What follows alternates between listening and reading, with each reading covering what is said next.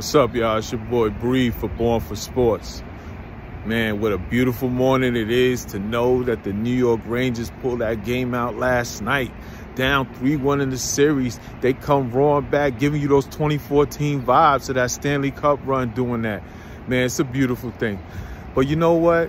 It's even more beautiful seeing that wannabe Gretzky, Cindy Crosby crying.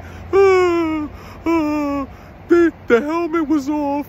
Why did that penalty? They need to change the rule. It cost us a series. They changed the game. Oh, shut the F up with all that, man.